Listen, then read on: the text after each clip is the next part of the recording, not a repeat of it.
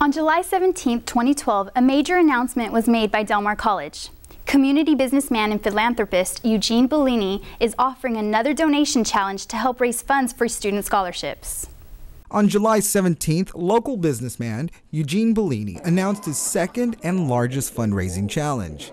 The money raised will help students with the current cost of higher education. As far as funds, I think it's of the utmost importance, because without funds that are available to students like going to school would be extremely hard, if not impossible.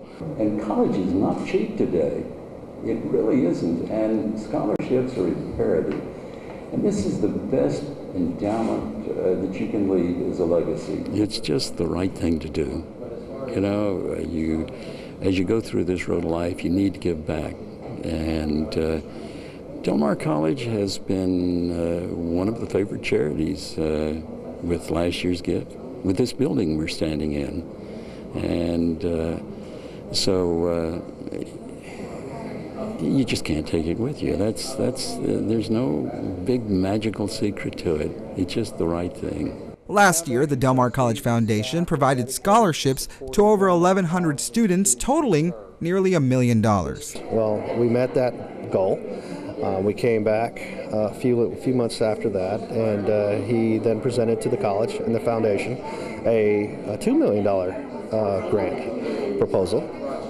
He's asked for the college to raise $2.6 million, and in return, Mr. Bouligny is going to provide $2 million for scholarships here at the college. So far, the foundation has raised $1.7 million in current donations and pledges.